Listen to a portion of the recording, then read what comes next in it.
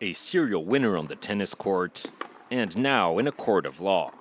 Novak Djokovic was granted his appeal against Australian authorities on Monday after a federal judge ruled the decision to revoke the Serb's visa was unreasonable and ordered his immediate release from immigration detention. In the streets of Melbourne, triumphant Djokovic supporters celebrated the verdict. Everything's legal. He's done everything correct. I don't see why he shouldn't be allowed in Australia. He's rightly going to be able to defend this title.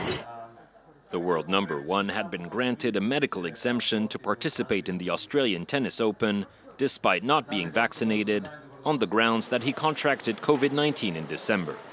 But upon his arrival in Melbourne last week, Djokovic was detained by Australian border agents who said his justification was not valid and that they would revoke his visa.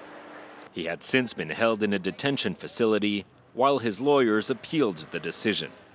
Monday's ruling largely came as a surprise and could now see Djokovic take part in the Australian Open, where he hopes to win a record 21st Grand Slam title. But Australian government lawyers said the country's immigration minister was still reserving the right to use his executive powers to revoke the Serb's visa once more.